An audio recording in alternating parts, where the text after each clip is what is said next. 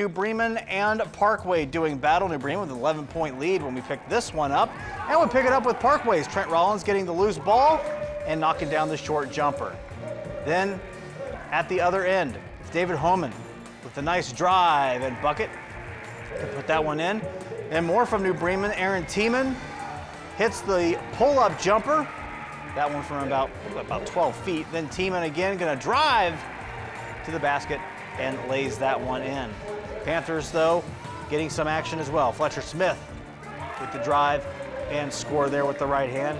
New Bremen, though, keeps answering to keep the lead. Ben Saylor finishing with a floater, putting the Cardinals up by 13. They win by 12, 50-38. New Bremen getting the win. Aaron Tiemann, David Homan chipping in, combining for 28 points. Homan also 8 boards and 8 steals, able to cause a lot of turnover problems for Parkway in this one.